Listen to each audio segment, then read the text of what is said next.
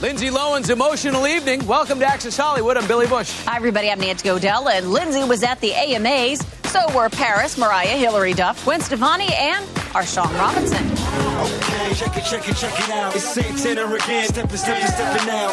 Versace. And Jill Stewart. You forgot. You know, that's mistake number one. I've tried on a lot of dresses today. Boom. Thank you. Look at this number right here. Who decided I'm wearing black first? She did. You do? I think It's the week of Johnny Cash. Christian Dior. I'm getting stuck to my shoes. Uh-oh. I didn't mean to let some of the sequins come off the dress. This is a special night for Lindsay because she's making her debut at the AMAs, but she says she's got a lot more weighing on her mind than her performance.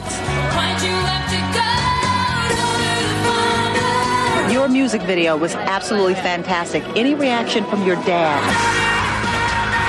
I haven't gotten any reaction, no. I haven't spoken to him. So I've been dealing with I just lost one of my best friends recently.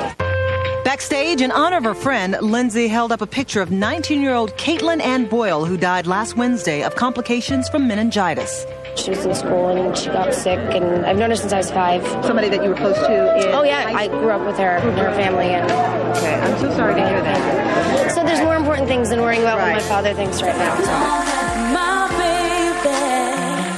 Mariah Carey opened the show and went home a winner for Best Soul R&B Female Artist. Destiny's Child won for Best Group.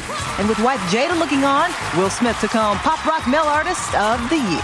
First and foremost, I just want to thank my wife right there. That Jada, girl, you're in trouble tonight. Ooh, presenter Paris Hilton was in some trouble of her own. So you didn't tell them that you've never ridden a motorcycle?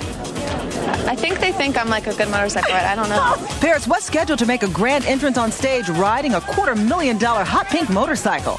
I don't even know if I'm doing it. Why not? Insurance I'm scared to do it. Well, I'm going to try it. Paris opted instead to walk on stage with desperate plumber James Denton. Access Hollywood, what you think?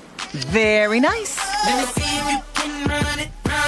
We rode along with AMA first-timer and our guest AMA correspondent, Chris Brown, and the 16-year-old has every reason to be excited. His single, Run It, is #1 for the second week in a row on the singles chart.